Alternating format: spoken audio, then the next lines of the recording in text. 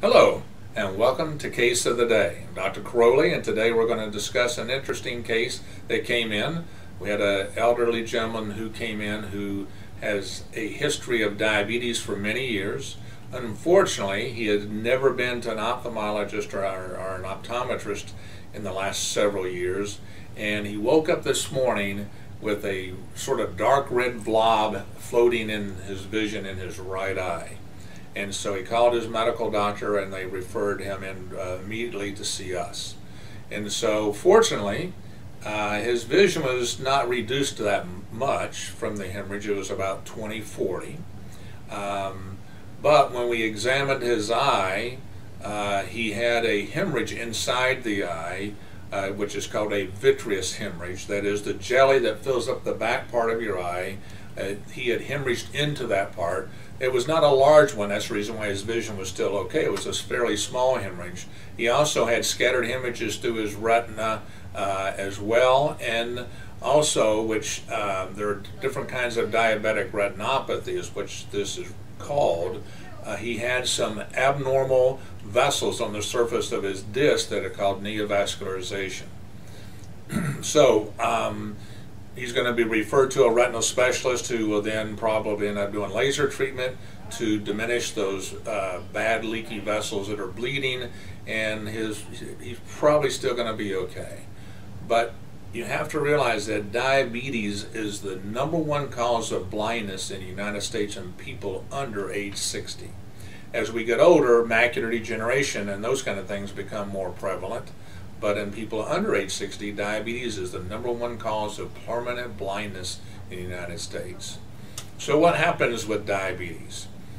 Well, diabetes, the blood sugar is elevated, obviously, that you probably are well aware of. But what happens is that the blood flow inside your body gets altered. And so what happens in the retina is you have the arteries that push blood into your retina, and then they get down to smaller arteries and smaller arteries till you get to a capillary, which is a tiny little blood vessel.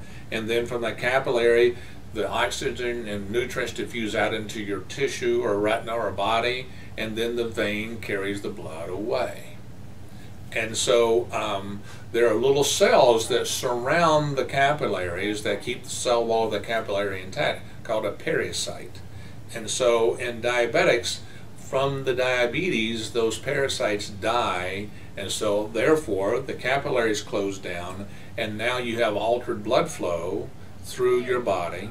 And so people who have diabetes have trouble with their retinas, their kidneys, their lower extremities because of poor circulation. They've lost that capillary network.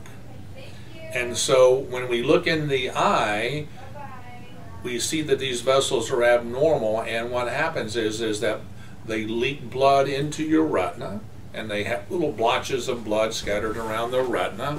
And also the serum part of your fluid in your blood leaks out, and so now we have little yellowish whitish deposits that are collecting, and that is the solids and cholesterol type things in the serum of your blood collects into the retina. And so people lose vision several different ways from diabetes. Initially, we have when people just start hemorrhaging little spots and different things happen in the retina, we call that background diabetic retinopathy. And so in that scenario, you have these hemorrhages, and unless the hemorrhage happens right in your macula, you won't even know anything's going on.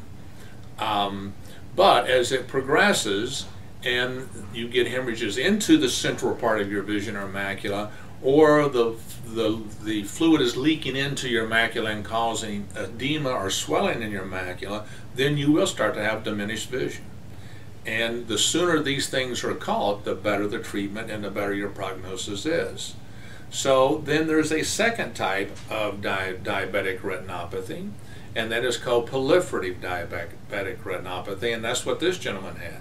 So the circulation gets so altered in your retina that actually your retina starts producing a chemical factor that stimulates new blood vessels to grow because you're not getting enough circulation through your retina. So you think, okay, our body's going to regenerate some new vessels to take care of that problem. The problem is these new vessels are not growing in the right direction or the right way, and these vessels are not normal vessels. They're very fragile and they break open and bleed. So that's what happened to this particular gentleman. Is this morning when he woke up, one of those little vessels, the abnormal vessels on the disc, on the surface of his disc, hemorrhaged into his eye, and then he noticed that blood being there.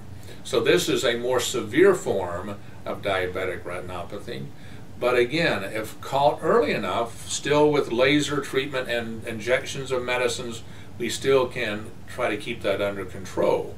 If left uncontrolled and these vessels keep growing and growing, they actually cause the retina to detach.